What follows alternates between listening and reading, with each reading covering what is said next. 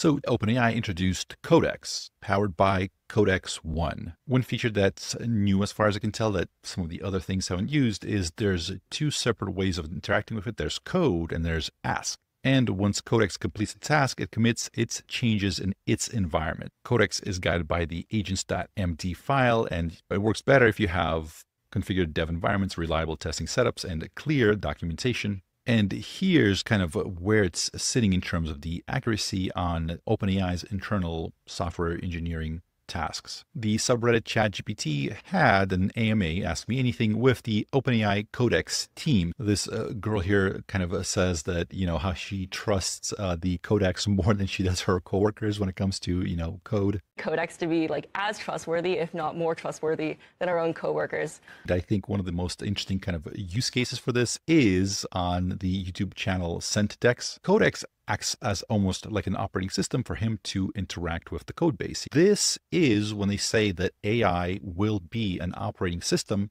This is what they're talking about.